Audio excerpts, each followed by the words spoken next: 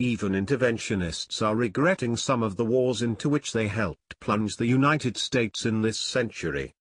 Among those wars are Afghanistan and Iraq, the longest in our history, Libya, which was left without a stable government, Syria's civil war, a 6-year human rights disaster we helped kick off by arming rebels to overthrow Bashar Assad, and Yemen, where a US-backed Saudi bombing campaign and starvation blockade is causing a humanitarian catastrophe. Yet, twice this century, the war party was beaten back when seeking a clash with Putin's Russia. And the neo-isolationists who won those arguments served America well.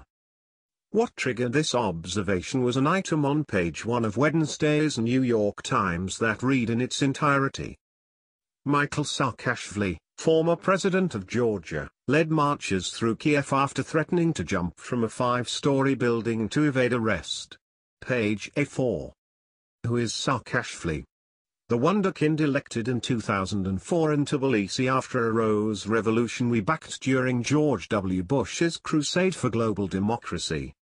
During the Beijing Olympics in August 2008, Saakashvili sent his army crashing into the tiny enclave of South Ossetia, which had broken free of Georgia when Georgia broke free of Russia.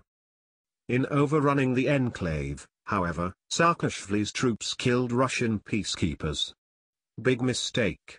Within 24 hours, Putin's tanks and troops were pouring through Roki Tunnel, running Saakashvili's army out of South Ossetia, and occupying parts of Georgia itself. As defeat loomed for the neocon hero, US foreign policy elites were alive with denunciations of Russian aggression and calls to send in the 82nd Airborne, bring Georgia into NATO, and station US forces in the Caucasus. "We are all Georgians," thundered John McCain. Not quite. When an outcry rose against getting into a collision with Russia, Bush, reading the nation right, decided to confine US protests to the non-violent. A wise call. And Saakashvili?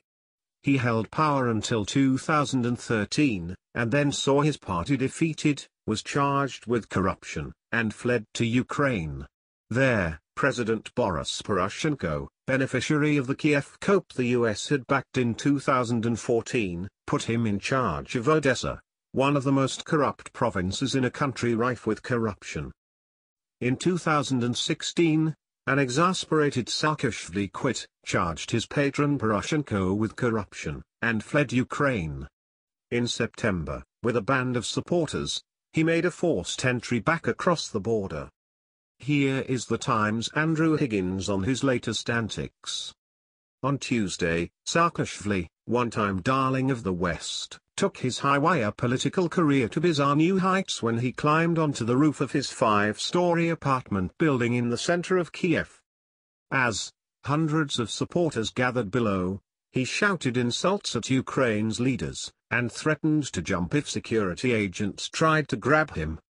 Dragged from the roof after denouncing Mr. Poroshenko as a traitor and a thief, the former Georgian leader was detained but then freed by his supporters, who blocked a security service van before it could take Mr. Saakashvili to a Kiev detention center and allowed him to escape. With a Ukrainian flag draped across his shoulders and a pair of handcuffs still attached to one of his wrists, Mr. Saakashvili then led hundreds of supporters in a march across Kiev toward Parliament.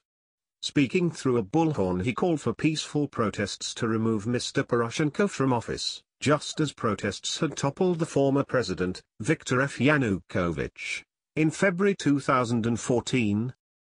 This reads like a script for a Peter Sellers movie in the 60s. Yet this clown was president of Georgia, for whose cause in South Ossetia some in our foreign policy elite thought we should go to the brink of war with Russia. And there was broad support for bringing Georgia into NATO. This would have given Saakashvili an ability to ignite a confrontation with Russia, which could have forced US intervention. Consider Ukraine. 3 years ago, McCain was declaring, in support of the overthrow of the elected pro-Russian government in Kiev, "We are all Ukrainians now." Following that coup, US elites were urging us to confront Putin in Crimea, bring Ukraine, as well as Georgia, into NATO, and send Kiev the lethal weapons needed to defeat Russian-backed rebels in the east. This could have led straight to a Ukraine-Russia war, precipitated by our sending of US arms. Do we really want to cede to folks of the temperament of Mikhail Saakashvili an ability to instigate a war with a nuclear-armed Russia, which every Cold War president was resolved to avoid, even if it meant accepting Moscow's hegemony in Eastern Europe all the way to the Elbe? Watching Saakashvili losing it in the streets of Kiev like some blitzed college student should cause us to reassess the stability of all these allies to whom we have ceded a capacity to drag us into war. Alliances, after all, are the transmission belts of war.